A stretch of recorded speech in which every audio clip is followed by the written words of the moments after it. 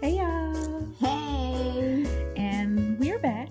We're the Irish Twins, and we're coming to you today about about the how do I want to say this? The disparity there is between black men and black women, and when we date outside of our race. That's a good way to put it, without having to say black men, white women.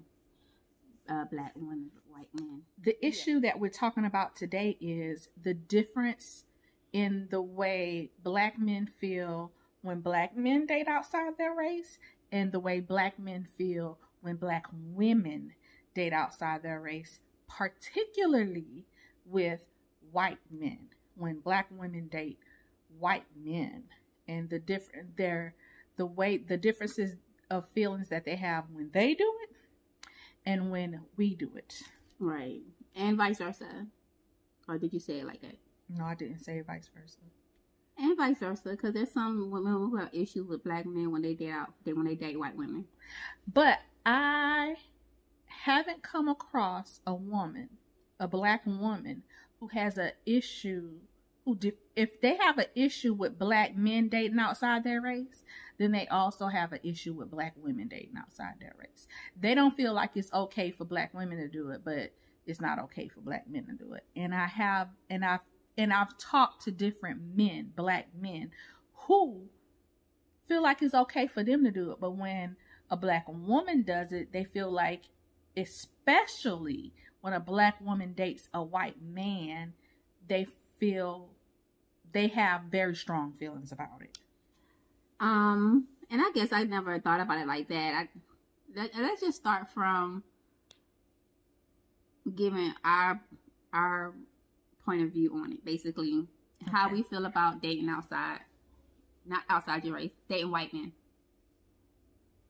I don't have an issue with dating a white man. I don't feel like I'm very attracted to white men. But if I did come across a white man that I was attracted to and I want to date, I would date him. Yeah, I don't have an issue dating outside your race, and I don't have an issue dating black men. I don't have an issue with black men dating white women. There are some white men that I've been attracted to. I don't think white men are attracted to me. I do feel like white men are more attracted to darker black women. Yeah, I don't pull white men. Yeah. And I never have. Not that it's an issue or nothing. It don't bother me, but yeah.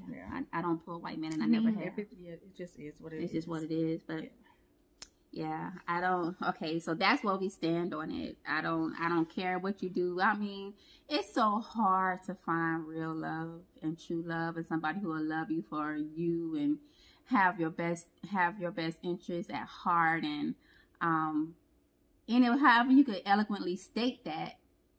Till why would I let race hinder it? Right. Race shouldn't be a hindrance. But no buts. No buts. Race should not be a hindrance. Therefore. Same thing. It's not the same thing. Therefore, we feel like she just said, love who you love. And love, and not just love who love you, but if they love you, don't turn them away. Like I said, it's hard to find someone who really is there for you, who really holds your heart. And if they gonna do that and protect your heart, why would you push them away? I mean, we could go into looks and all that stuff. That's not what we're talking about today. So the issue came about with one of the things that came about, what brought this to my attention, not brought it to my attention, but made me want to really talk about it, was the girl from Queen and Slim. And she is married to the white man, right? I think she's married to the white man. I didn't read the articles and everything, but just reading the titles and stuff, it just rubbed me the wrong way. Why do we care? You know, I think sometimes when you see a pretty dark female with naturally short black hair, we just think black power, right? And so when you see that and you see that she's married to a white man, you just get all up in airs. And I'm like, why? It's okay if she looks like me. It's okay if she's light skinned and long hair and, you know, whatever, and she's married, because then y'all thinking, oh, she probably just go for something else anyway. But if she's dark skinned, naturally short, TWA, and she just y'all just go all up in airs, you can't believe, especially after the movie she just made. But it's really that's not true. Like where you said that white men aren't checking for you, that's one thing. But they came at Samira Mowry the same way they coming at her, the girl from Queen and Slim. I'm so sorry, I don't know her name, y'all. They came at Samira Mowry the exact same way, calling her a bed wench and telling her that she was selling out when her daddy is white. Her dad's white, yeah. Her daddy is white. So of course she would see herself having a relationship with a white man if her daddy is white. I don't even understand why you would even call that's just like calling her mother, like, I'm gonna call you a bad wench, your mama must be a bad wench too. So I could see how that could be so damaging and so hurting to her. So what the conversation was, one thing that a guy was going back and forth saying is that not too many white men want us anyway. He don't see white men checking for us, period. And if you have somebody, a woman black in your family who is married or have a good relation with a white man, it's only few and far between, because white men don't want us. But you know what? If I sit down and I think about it, a lot of it, I don't feel like the black men want us all the time either. Because when you start and you sit and you see what they say, all I get is issues. I'm in I'm not in a whole bunch of Facebook groups, but the ones that I'm in, that's relationship wise with single people, with single men, the issues that they have with black women. And it's never solution based. It's always pointing fingers. Y'all this and y'all that. Y'all this and y'all that. You know, and I get tired of reading it. And I can't stand when a guy come at me and the first thing he say about what black women are. What about what can we do to fix it? What about we like that, but I don't see that in you? Because I haven't exhibited any of those things to you, but you still have this issue. Right.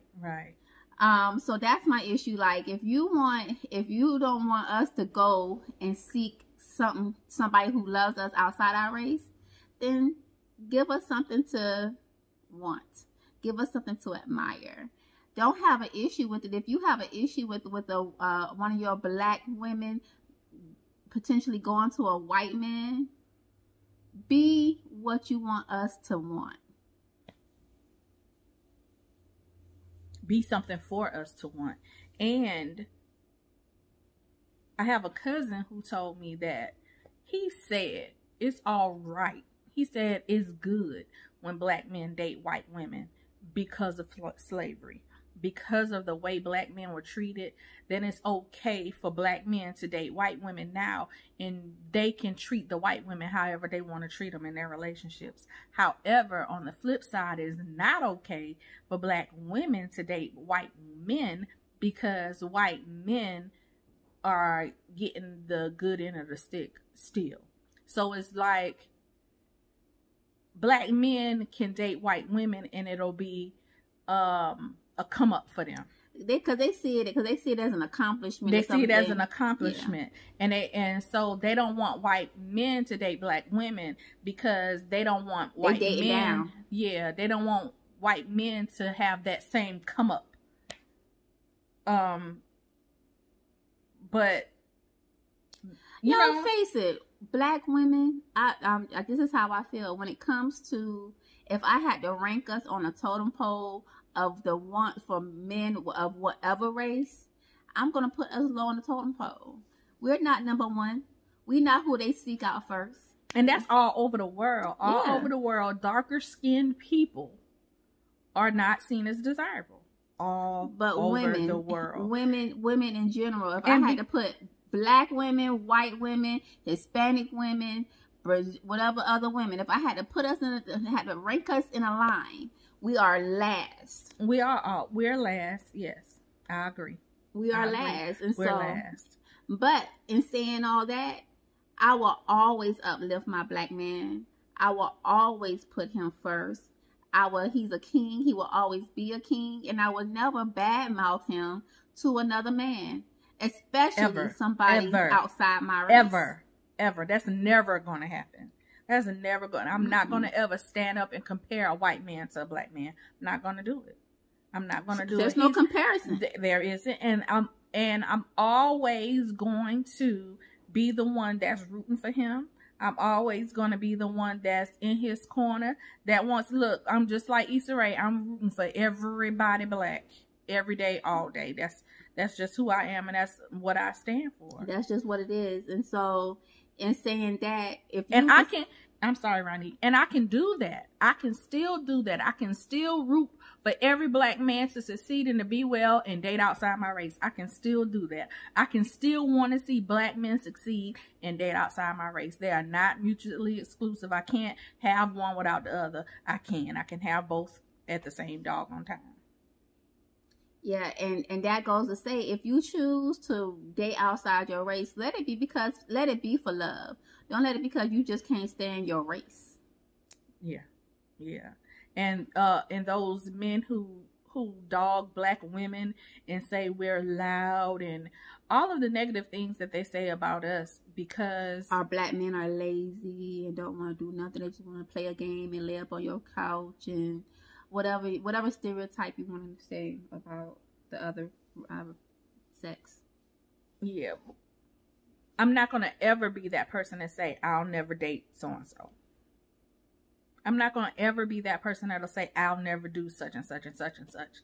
Because as long as you live, you will find yourself doing exactly what you said you wasn't never, ever, ever going to do. You just never know, so just don't never say it.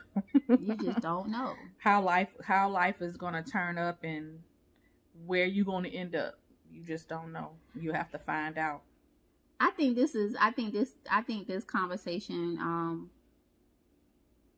I think this video is good for great conversation. And I would love that, whoever watches to actually comment their thoughts in the comments so that we could keep the conversation going and possibly make another video on it so that we can expand on what we said. Our thoughts and find out what the girl from Queen of Sugar name is. Yeah, by that time maybe we'll Google it. By that time maybe we should Google it. Yeah. I couldn't Google it, but I mean, even Alfre Woodard, who would think she was married to a white man, but go after for love. People have stuff to say about anything that's outside of the norm. They're going to say something and they're going to push back against it. But first and foremost, it ain't none of nobody's business. It ain't none of nobody's business except who I marry but me. That's the only person that concerns. There's nobody business who she marries but her. Nobody else is concerned. We all going to have our opinions, but that's what they are, opinions. Or suggestions. You can make a suggestion if you like. However, at the end of the day, when it all boils down to it, it's my choice, and I'm going to do what I feel is right for me. If I make a mistake, I made a mistake. We all been there and did that. Tis life. Tis life. But I hope that we get this video up and out by New Year's, Adam.